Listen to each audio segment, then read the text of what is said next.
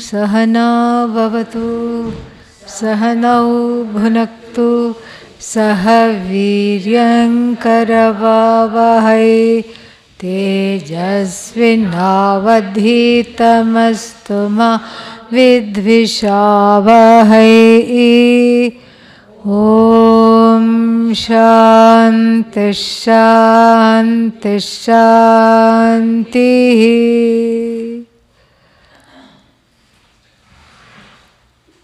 Whose question is this? Explain the no, not this one. What was that? Yeah, this one. How did Swamiji Dayananda started in Rishikesh after leaving Chinmaya mission? Whose question is it?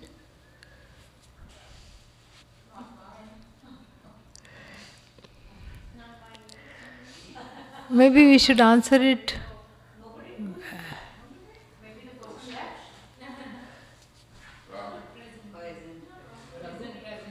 Huh? Isn't present right now. Okay.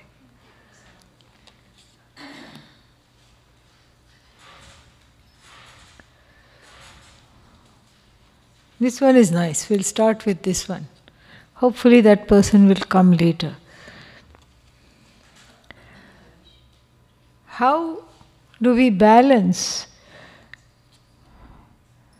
having an attitude of saying yes to the Jagat and not becoming a carpet, a Persian carpet, my addition, for other people to walk on? Nice question. Where does this question come from? In the morning we talked about that. Morning we talked about this. That we talked about the need for saying yes. Of course, everything has a caveat and everything is complicated. Perhaps because it is Kali Yuga. Let's blame it on that.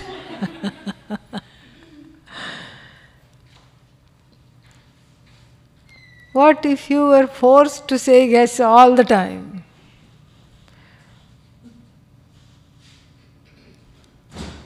What if you were not allowed to form boundaries? What if you were a nice carpet from birth? You can't become a carpet now. If you were a carpet from birth, that will continue. Suddenly becoming a carpet, Persian or otherwise, is not possible. So this is an important issue.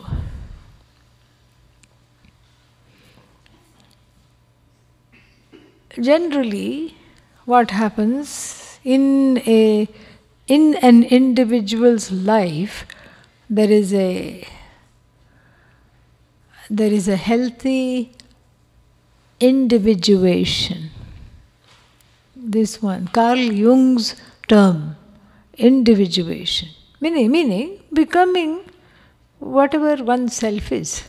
Not Satchidananda Atma and discovering that.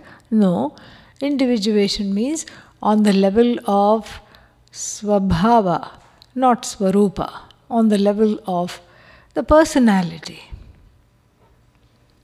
Even for Vedanta, to give something up, you should have something to give up, right?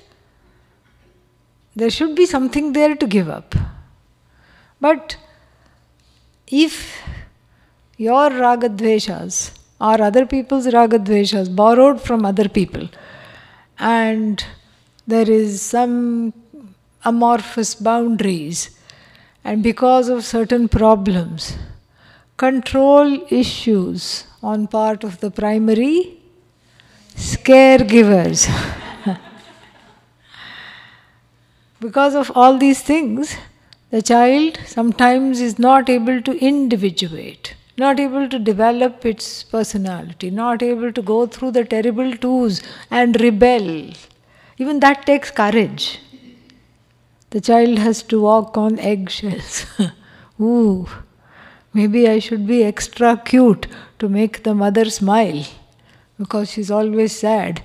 And maybe I should never be seen so that the father is not angry.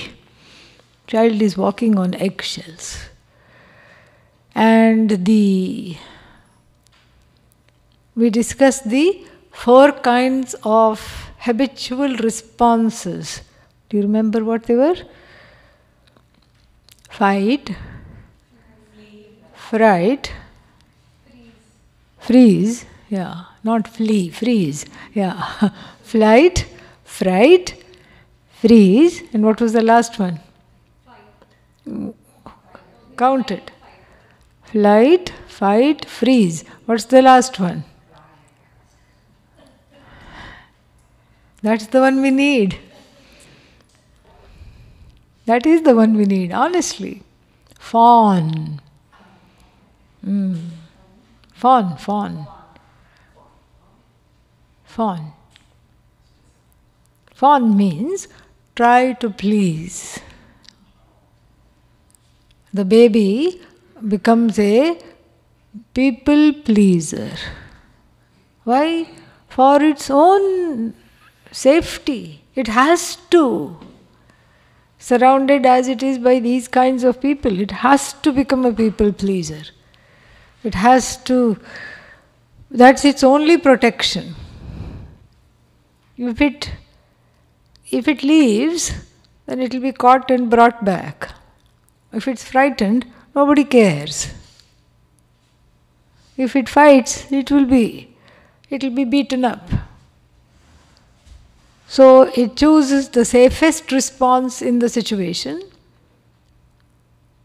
being very amenable. Can you do this and that? Sure. Yes, see this fawning and the fawn response and saying yes to life kind of are similar but with a difference. One is patterned, the other one which we talked about this morning is free. So the patterned response is because one is afraid. It's a fear-based response. Let me be amenable, let me not rock the ship, the boat, whatever it is, the raft. Let me just not make a lot of noise. And let me never disagree because it is hazardous to health to disagree. And then as a child, one somehow makes these decisions without really making them. It becomes a pattern that one resorts to. And as an adult, what happens? One takes on much more than what one can do. One is constantly exhausted and then angry, not with the world, but with oneself. Why do I keep doing this? What's wrong with me? Why do I say yes when I want to say no? Why do I do this? And you want to tell the tongue, say no. Say no. Don't say yes. You're already overbooked, inundated, you are tired, you are completely out of your league, you have too much to do, and just say no, it's easy. What will happen? Nothing. Nothing will happen. Say no. I thought your place is here. So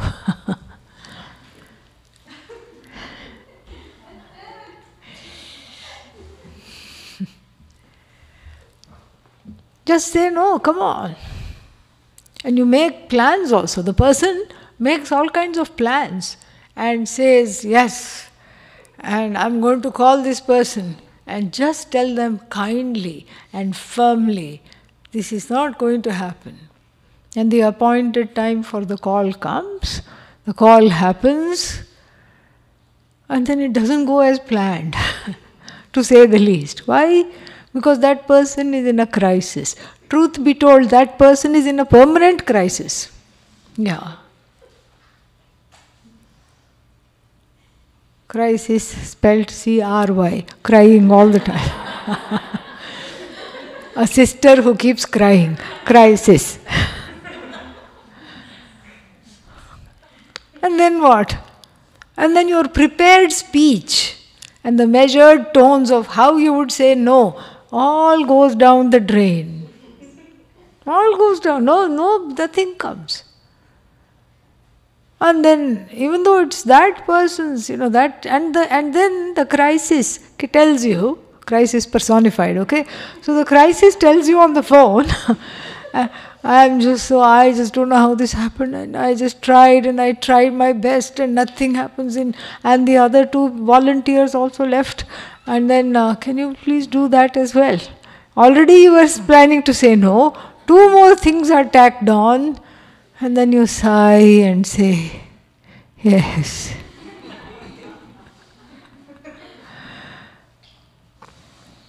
And then you want to gnash your teeth. You want to throw the phone. You want to jump up and down in despair. Nothing works. This is a pattern. And so, saying yes to life, saying yes to Ishvara is not a habitual pattern. It is an openness to greet what comes. It is not living a life of servitude to personalities stronger than oneself. And in this life of servitude, saying yes as a default mechanism. And so therefore, that discrimination, that viveka must be there. You can't say a blanket yes to everything, and neither can you say a blanket no to everything. On the empirical reality, on the empirical level, each thing must be looked at, especially if there is this tendency on a case-by-case basis. And sometimes it helps to say yes inside and no outside. That also helps. And then the third thing that really helps is to not say anything at all for 24 hours. Put a lock on the mouth, yes, or a zip on the mouth. Tie up the tongue in knots, and then don't say anything.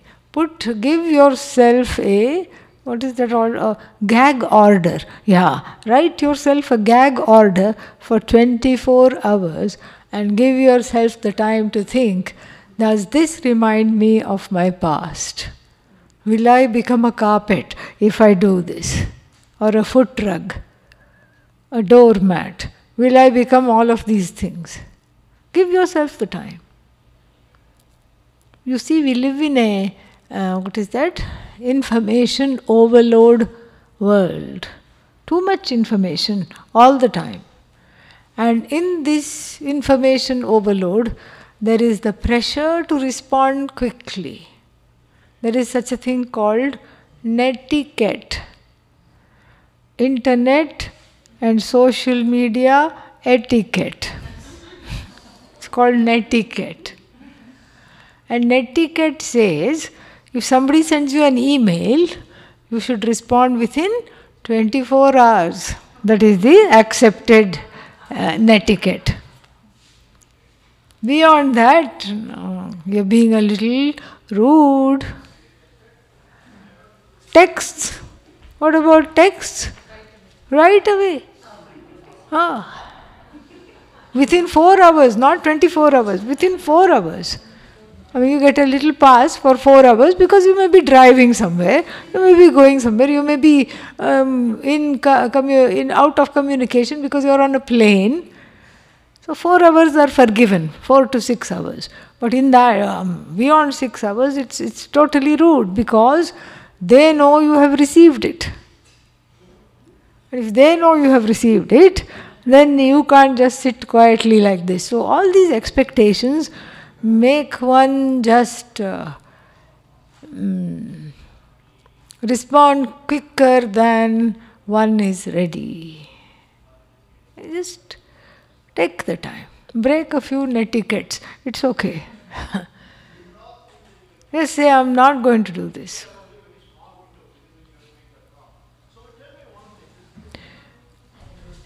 It's closed?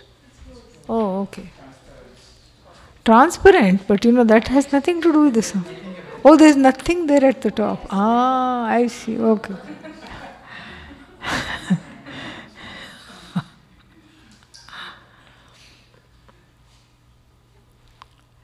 So, we don't take the time to deliberate. See, when we used to talk to Pujya Swamiji, we would ask him a question and he would be silent. And then silent. And then silent. And then again silent. And after what seemed like a yuga, then he would to the person asking the question. One whole yuga has elapsed.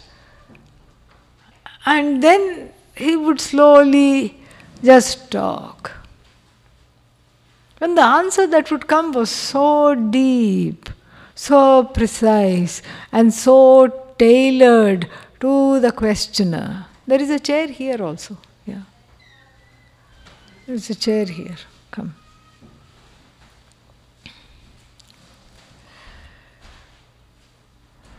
There is a chair here. Yeah.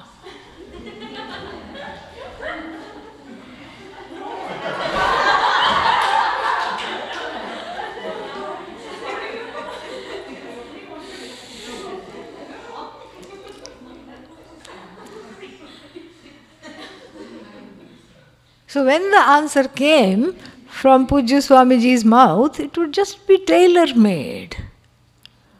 You did not even need to go for a fitting. It fitted you perfectly. It was all stitched and nice, and it was just custom-made for the questioner. And that's because he did not have this feeling, oh, I have to respond. What will they think? Oh my God, I have stayed silent for 6.5 minutes. What will happen now? That pressure is not there.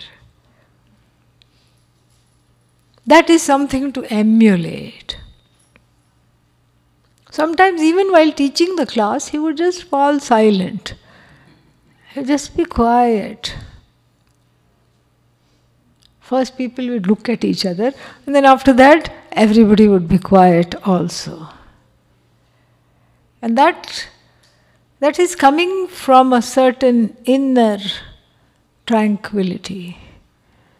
A tranquility that is the result of not needing validation from all and sundry. Approve me, approve of how I am, approve of how I talk, approve of how I don't talk. All these things are not there. In which mind, that is what is, it's what is that? It's a mind that is called in Sanskritam as Bhadra, auspicious, full. And that is something to develop. That is something to cultivate. Because it's not just becoming a carpet, so many other things. You can become a wall hanging also, and wallflower, okay? So, in all these situations where the personality gets ahead of the person wants to say no, and the personality has already gone and signed a contract. Okay? Whole life of yes, servitude. Sometimes one has to save oneself from oneself, which is why the 6th chapter of the Bhagavad Gita says, Uddhared atmanatmanam natmanam avasadayet atmaiva hi atmano bandhuhu atmaiva ripuhu atmanah. 7 times the word Atma is used in one verse. 7 times. Here Atma is not Sat Chit Ananda. Atma here is the mind, the personality, the one who is endowed with the body-mind sense complex. This is what it is. I was wondering who is going to sing in between the questions. Bhagavan provides.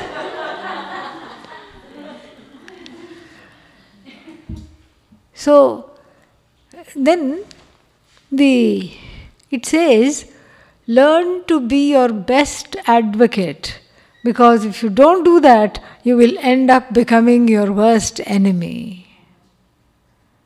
That is the gist of this. Learn to be your bestest advocate. You be the best advocate. Learn to pull yourself up when the chips are down. Learn to do that. And that's those two verses there, that one and the one that follows, are just a very beautiful treatise on accountability, individual responsibility. How to not feel victimized, because this carpet business leaves one feeling victimized.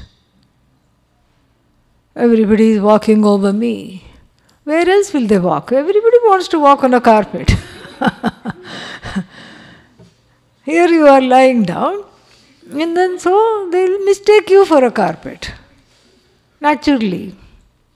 Therefore, taking the time to deliberate, taking the time and in the worst case scenario, you can say, I will get back to you. Number 4. This is the last option. The last option is you say yes when you want to say no.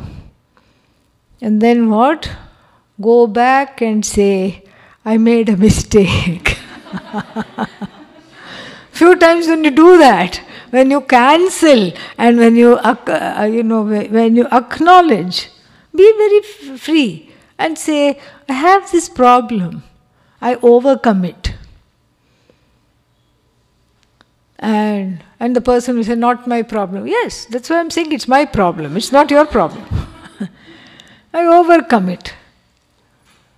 And unfortunately, I appear to have done that now. And so therefore, I would like to back out. And I'm sorry for the inconvenience. Oh, who can I get and what? Why you only did this to me? All other people you are not doing. Give them a hug and say, because you are so safe. Somewhere I have to practice. And you are so safe. You are friendly. And because of that, it's easy to do it with you. Thank you for helping me with my self-growth. Disarm them, charm them. Yeah.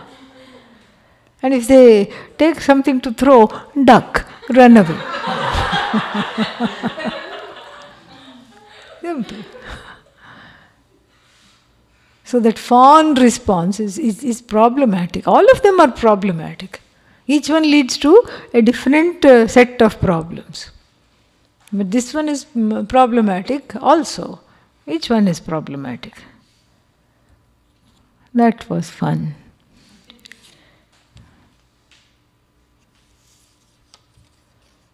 Can you explain the role of sattva, rajas and tamas in relation to avidya? Gunas. These are called gunas, attributes. Question is, attributes of what? Attributes of everything that is woven into the Jagat. The gunas are knitted into the Jagat. In fact, the wool that is the Jagat comes in 3 colors, sattva, rajas and tamas. Everything is knitted into the pattern. Cannot escape from this as long as one is identified with the body, with the mind, with the senses. Because the body is subject to the gunas. What else is subject to the gunas? The mind is subject to the gunas. The senses are subject to the gunas. And the whole drishya varga, the seen world, the objectified world, of sight, sounds, everything, is subject to the gunas.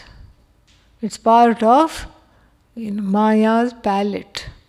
She has 3 colors, sattva, rajas, tamas. And she's painting a beautiful picture. Sunset. Oh, she's a landscape artist. Yes. And sunset. Houses, trees, forests, fish, wildlife. Oh wait, that looks like me. Yes. Your body, all bodies. Your mind, every other mind. Your senses, everybody's senses comes under this. Trigunatmika Maya. She who is of 3 attributes, 3 colorations. This is Maya. And these 3 gunas, they give a certain kind of a uniformity that ties the skeins of a jagat that is so variegated, full of colors, full of so many different kinds of things. But there is a common thread. In fact, there are 3 common strands, which is sattva, rajas, tamas. You can look at everything and say that. Food, there are sattvic foods. What are sattvic foods? Don't say milk, because that used to be the case. Not now with all the dairy farm abuses and everything. Yes. Fruits, you can say. Sattvic. And then Rajasic. Yeah. What kind of peppers? Chili peppers, yes. There is one mirchi. There is one pepper called ghost pepper. And it is called like that because it's so tiny and you don't feel it when you eat it. After you have swallowed it, there is a hole in the ceiling. Yeah. You become Chandrayaan 4. Yes. Go straight to the moon. What an accomplishment for India. So, this is Rajasic. Then finally, what is there? Tamasic. What are some examples of Tamasic? Garlic. Yes. Peas pudding hot, peas pudding cold. Peas pudding in the pot, 9 days old. Tamasic. Food you can see. Even colors, certain colors pleasing. Combinations, I mean. Certain colors, after you see, you feel like going and lying down. You're exhausted. And certain colors you don't feel like getting up at all. So we have that with colors, we have that with foods, we have that with houses, and we have that with people as well. That's why it's not all bad, because it's all about balance. When the gunas are in balance, it's not a problem. Even in Ayurveda they say that. When there is an imbalance of that guna, then see, like Rajas in its balance, it means movement. We need movement. Imbalance, restlessness, anger. Tamas, that's all. It's a place of inertia, rest. We need rest. In imbalance, slothfulness, resentment, anything that holds, holds on, grudges, tamas. So like this, everything, even the personality is painted like that. And of course, since Maya manifests, shows the side of the face to the jiva, which is avidya, the sattva, rajas, tamas are the bars of the avidya cage in which I feel trapped.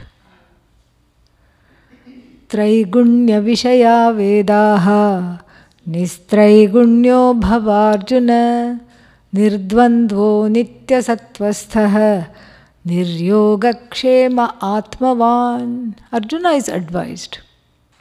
Arjuna is told that all these, the whole Veda means the entire Jagat, because the Veda represents the Jagat, because the Veda talks about the Jagat. How to be, what to do, through what? Vidhi and Nishedha. Through injunctions and prohibitions. The Veda talks about relationships in the Jagat. The Veda talks about all kinds of things. So the Veda is what? Traigunya Vishaya. The first portion of the Veda especially, which talks about Vidhi Nishedha, is Traigunya Vishaya. Is the subject matter of the Veda is these three gunas all the time.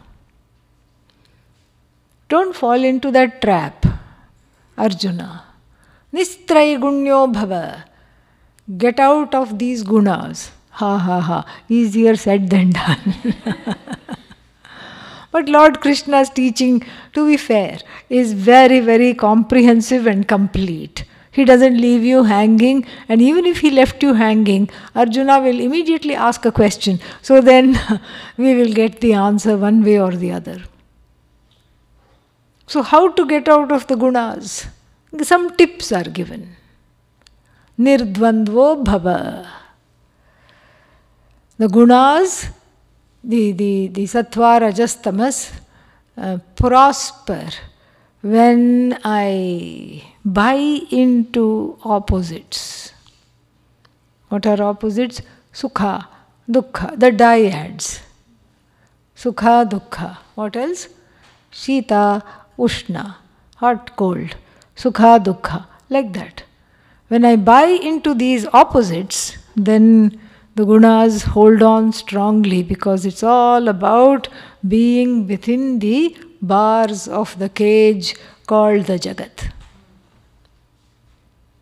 The dvandvas, they are all bars.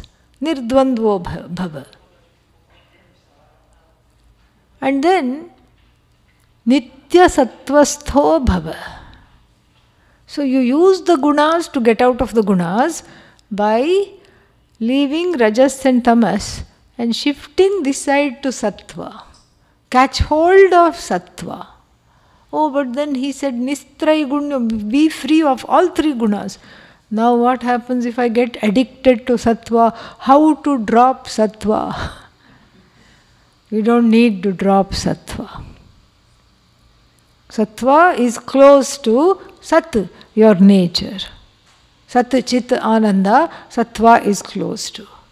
Sattva means Shaucham. Shaucham, cleanliness, inner and outer.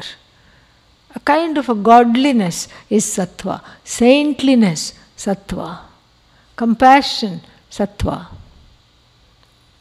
And forgiveness, accommodation, Kshanti is Sattva.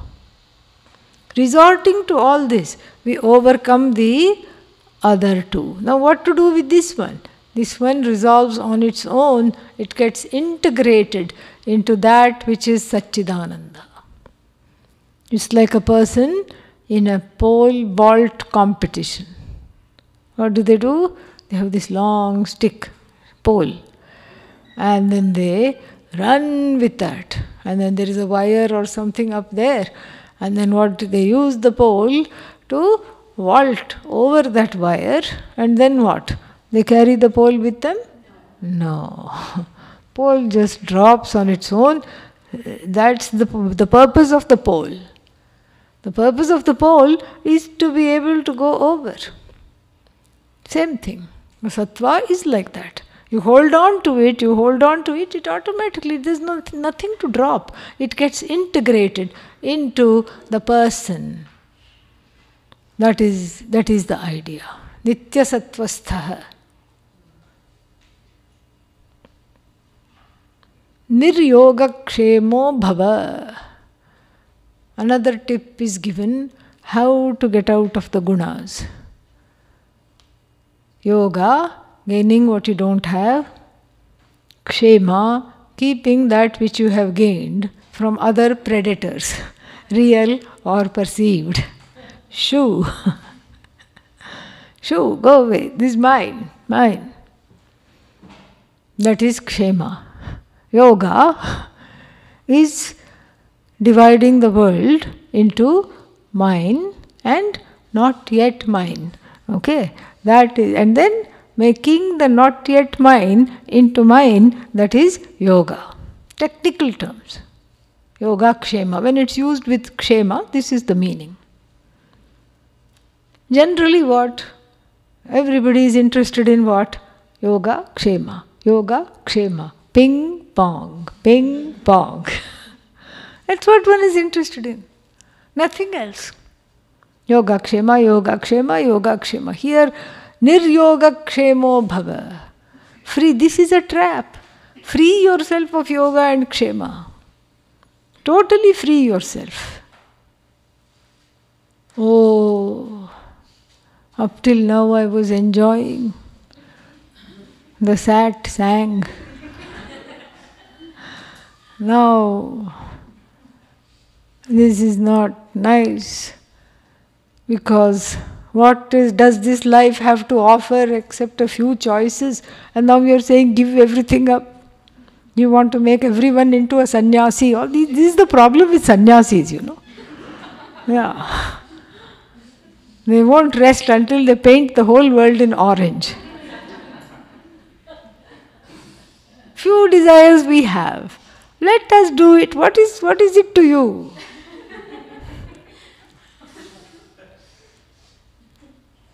All the time you're coming and doing this. Well, let's go. This is what? Second chapter, okay? Let's take a little jump to the middle of the 9th chapter, where again yoga and kshema are talked about. Where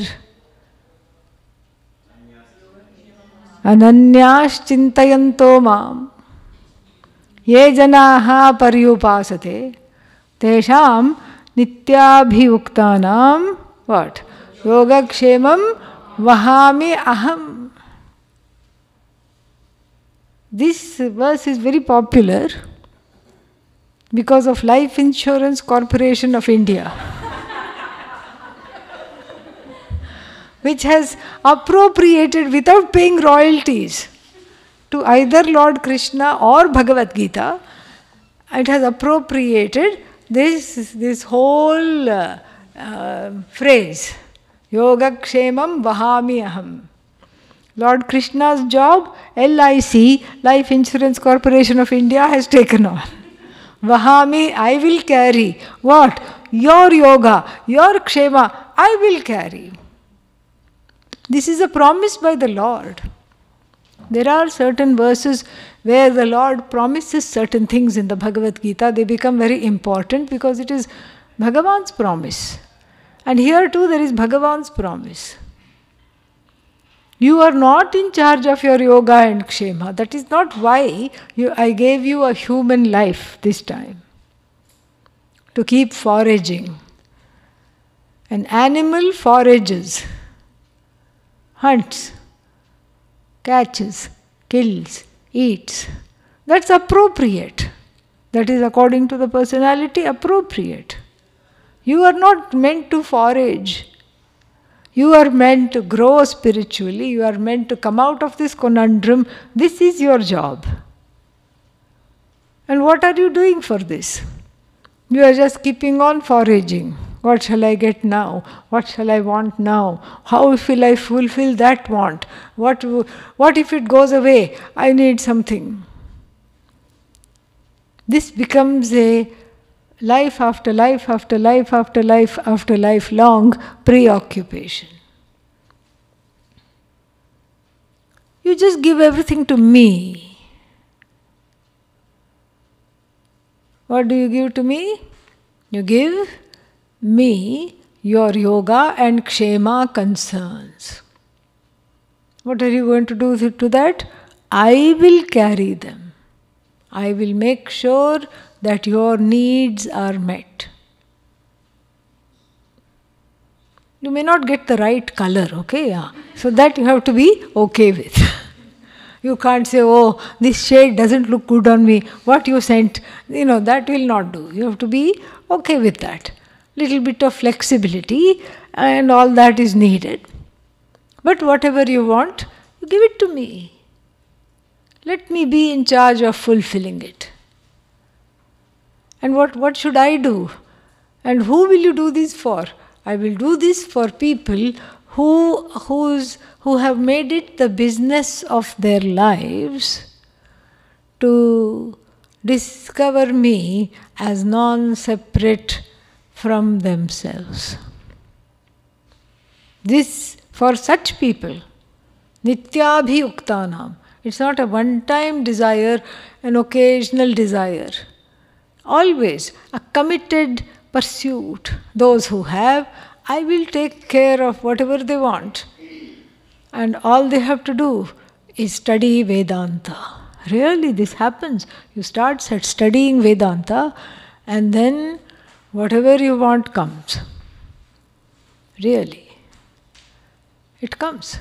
You're wondering, what shall I do? How to do this? How will this get all right? And it does get all right. And even if it doesn't get all right, it does get all right. And so like this trust you put, and that is told in the middle of the 9th chapter. And here in this verse about the 3 gunas, what is told is that Niryoga kshemo bhava means let the yoga kshema go. It's a burden that you don't have to carry. It's Bhagavan's job. You do what you have to do.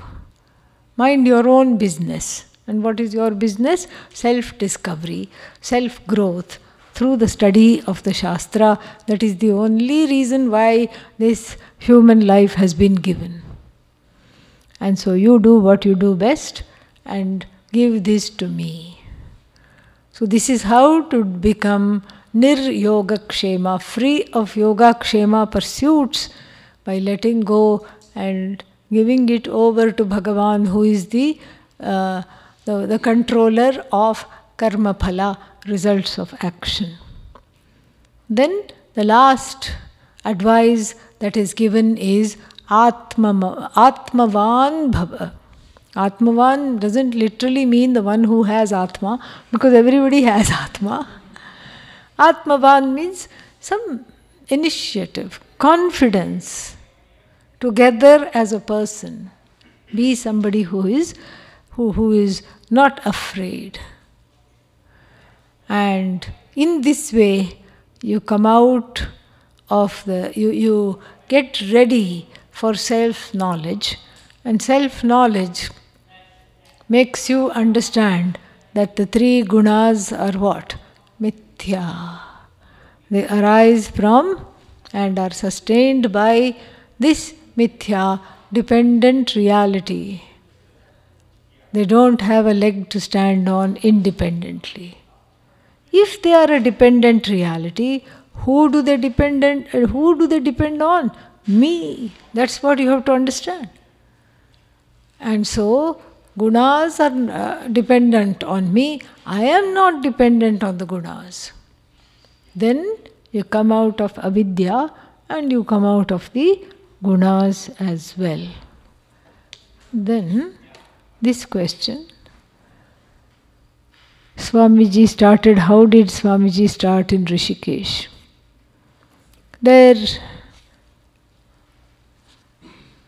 When Swamiji went to Rishikesh, there was nothing there other than the Ganga, some stones, trees, lots of snakes. Yeah. And there was a small huts. You never had to buy land or anything like that. You just go there and say, is anything available? Yes, this Babaji had Mahasamadhi. His hut is available. Okay, move in. That's how it was. You didn't have to pay rent. You didn't have to say this land is my land, and then the next one is let me put a picket fence, and no such thing. There's just some group of huts. First, there was a waiting list, he told, for those huts, and there was no place there. But one day somebody said, there is one hut there, would you like to go? He said, sure. He was staying somewhere else in some other ashram, Andhra ashram, I think, for a couple of months. And then he had a small little kutia there. He would stay there. And we know from his anecdotes that next to him was a Yoga Swami. On one side was his neighbor. Yoga Swami means it was not his name. That was his occupation. Whole day he did yoga. So when Pujya Swamiji used to get up in the morning and look out, he would be on the headstand. And then he would go to, 1 hour later, he would go to Kailas ashram to study with Swami Taranandaji, and the neighbor sadhu would be what? In the headstand. Then he would take his bhiksha at a place called, which is still there, at a Annakshetra called Kali Kamliwala, and then come back, and the neighbor was still in a headstand. This was one side neighbor. The other side neighbor was apparently a very great astrologer. He kept wanting to see, he was very fascinated with Pujya Swamiji and kept wanting to see his hand. And whenever Swamiji approached him, he would hold his hand.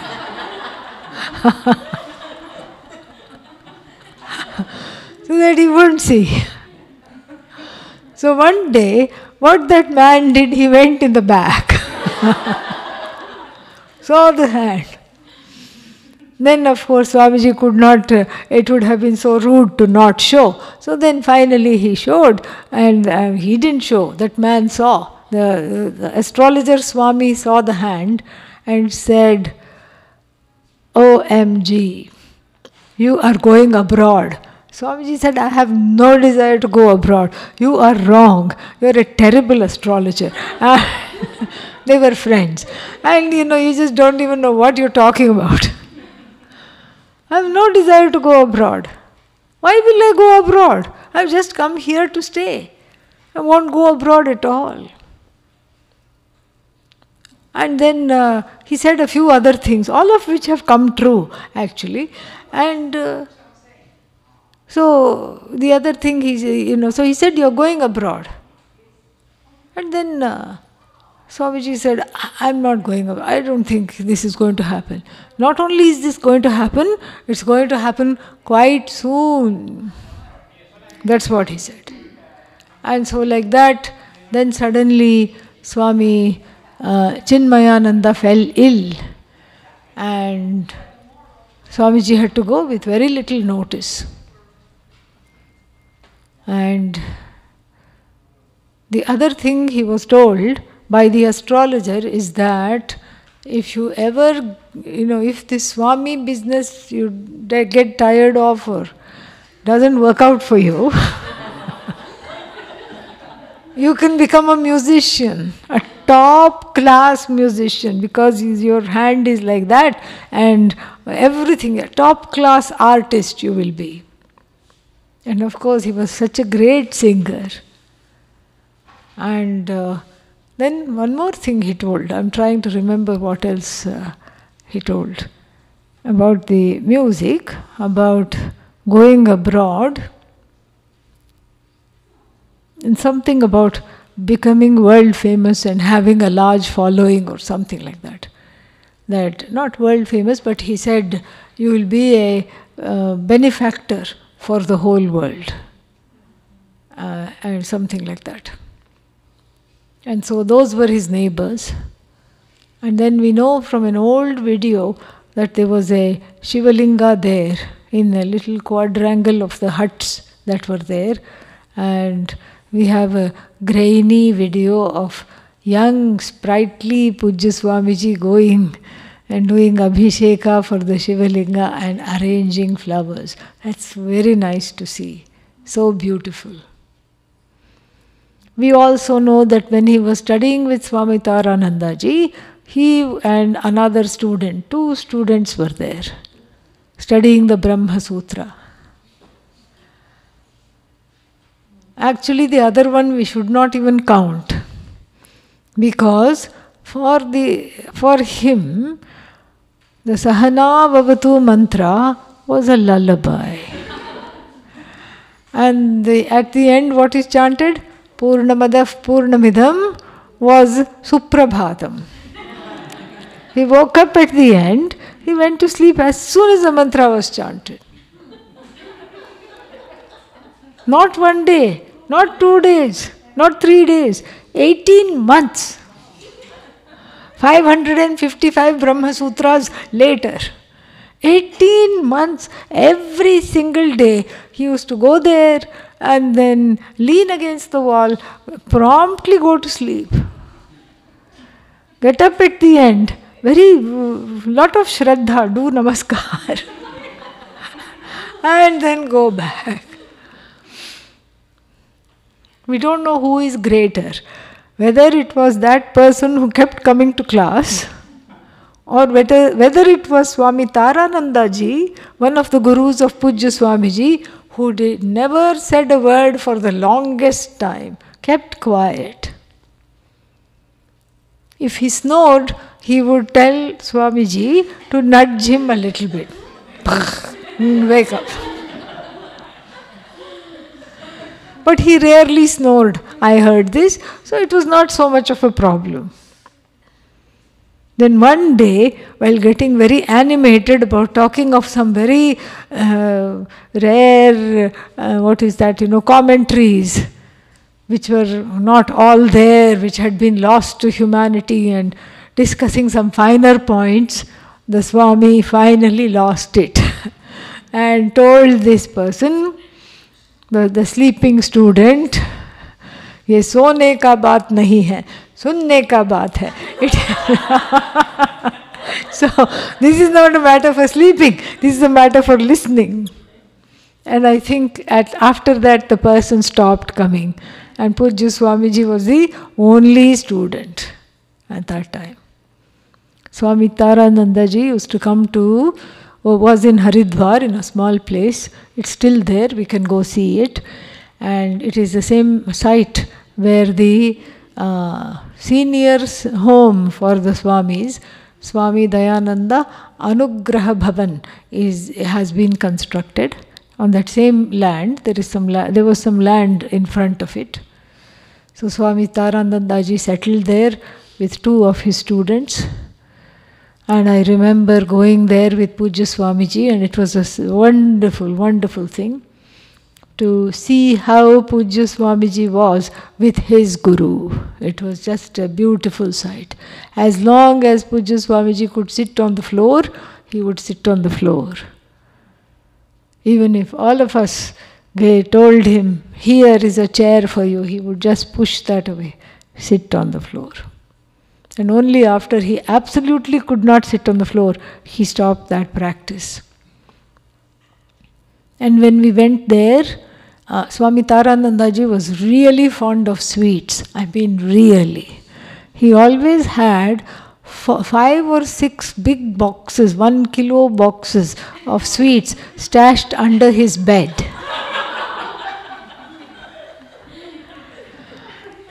And he had a photographic memory. He would get these sweets, I don't know from where, but they were quite nice and quite rare. And he knew which dabba was for whom. Like for just people who came every day, some general sweets.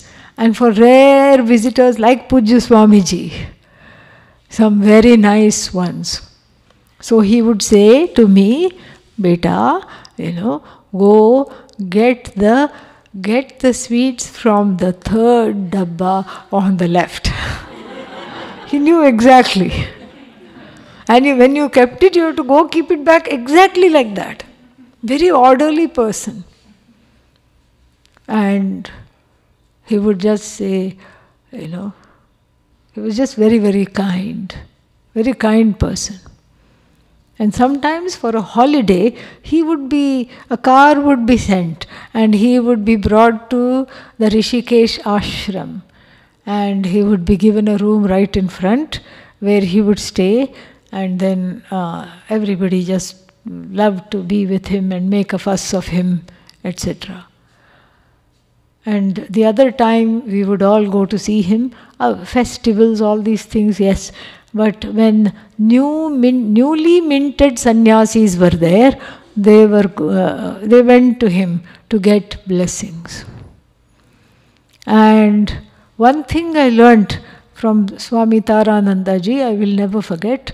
He said there was a group of 5-6 sannyasis, and he too was like Pujya Swamiji, who would quiet, silent, deliberative, and he would talk, but not much.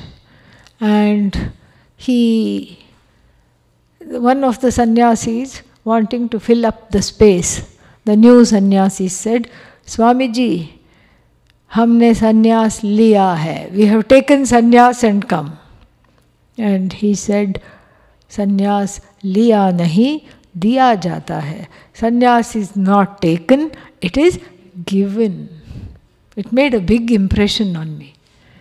It was just so wonderful. So it's not taken. Who are you to take it? The Guru gives it once the Guru is convinced that you are ready.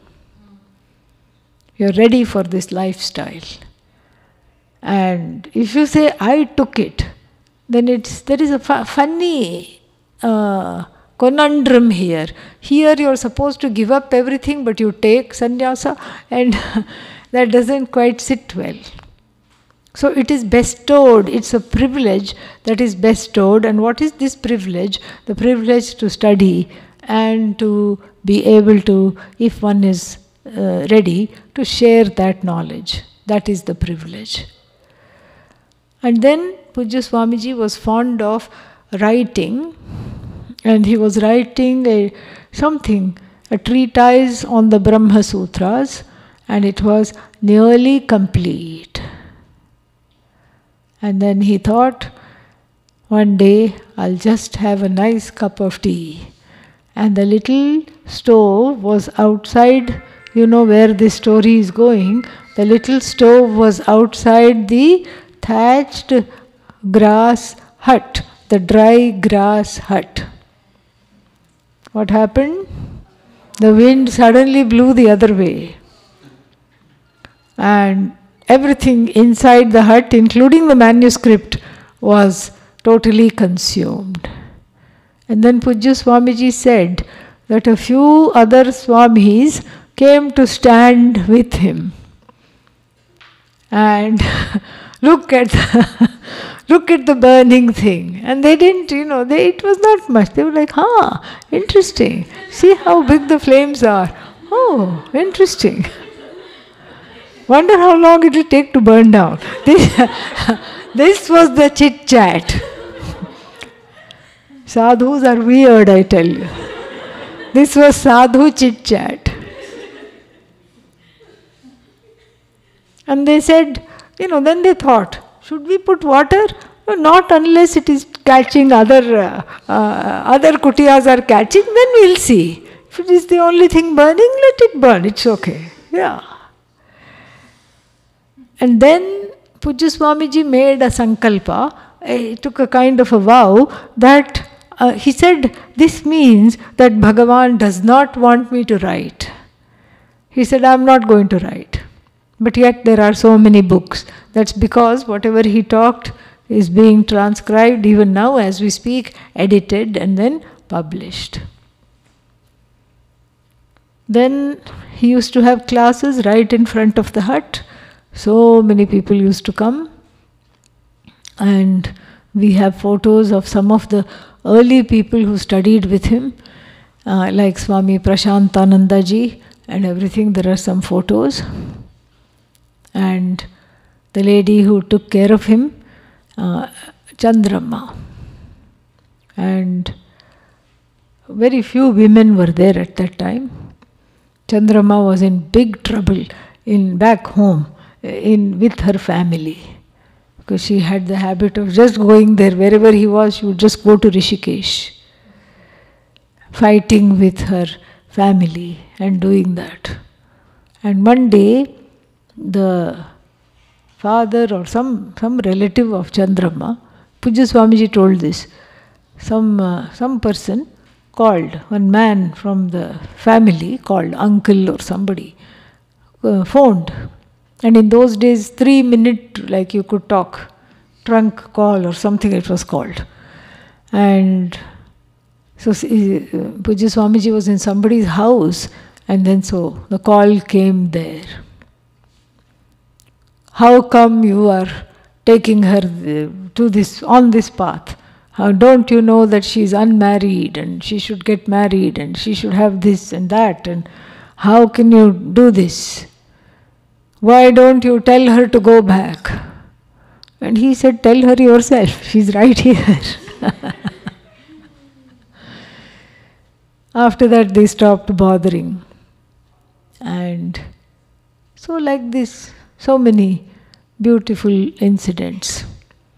And then he's responsible for changing so many, bhajan schedule in some of the ashrams. And schedule means schedule of songs, what songs to sing, etc. And the Andhra ashram apparently had some boring songs, boring bhajans, and which were kind of listlessly sung by the people. And he revolutionized that, and to this day they follow those tunes. I don't remember which songs, but which bhajans, but he revolutionized all that. And then they asked him, would you like to just become an inmate of our ashram? And he said, no, thank you, and moved on. And then even the Gita chant that we do was thanks to him. He learnt it from a principal, a retired principal of a Sanskrit college in Chennai. And that has become now world famous. We can't think of chanting the Gita in any other tune than this.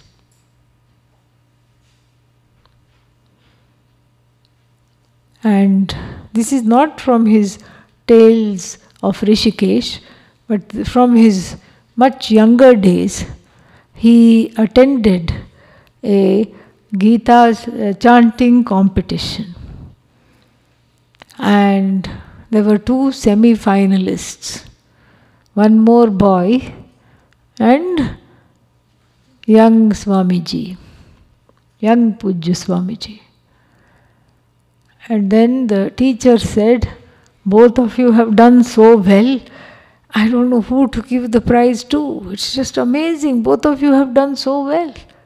I don't know what to do. I'm really in a quandary. And Swamiji whispered, I can also chant the Gita backwards. Would you like me to show you? No, I believe you here. You are the winner.